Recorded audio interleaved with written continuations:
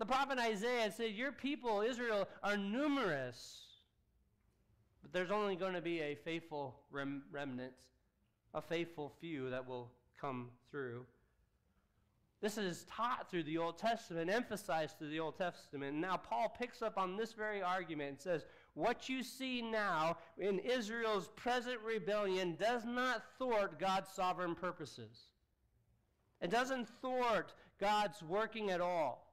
It doesn't thwart his promises. In fact, it only demonstrates his control. Because not everyone physically related to Israel is Israel. Not everyone who has the claims to that physical nation belongs to God's covenant promises.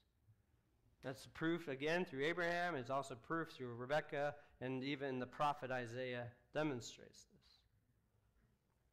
What does it depend upon then? It depends upon God's sovereign choosing. And now when I say those statements here, our minds are just blown. Wait a second here. There's some problems I have with that, Pastor. It's not fair. It's not fair that he chose Isaac and demonstrated his faithfulness through Isaac, but what about Ishmael? It wasn't fair to Ishmael. It's not fair. What about Esau? He chose Jacob, but what about Esau? Well, I'm glad you asked that question. Because look at verse 14. What shall we say then? There's no injustice with God, is there? May it never be. Paul anticipates that very argument. It's not fair. Guess what? Paul answers that question from verse 14 through the end of the chapter, verse 33.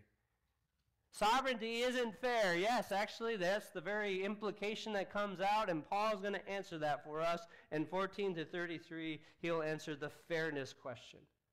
What's the other question that's asked when we talk about sovereignty?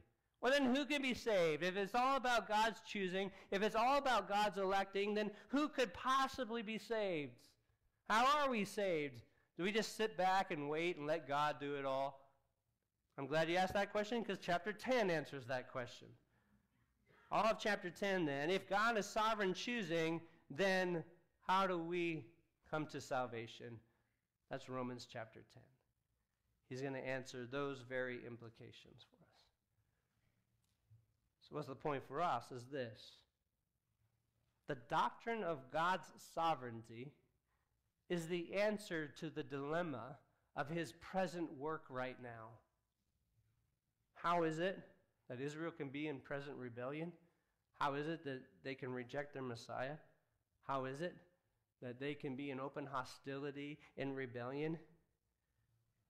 And yet God is still faithful? The answer is because he hasn't finished his work. It doesn't depend on their running. It doesn't depend on their doing.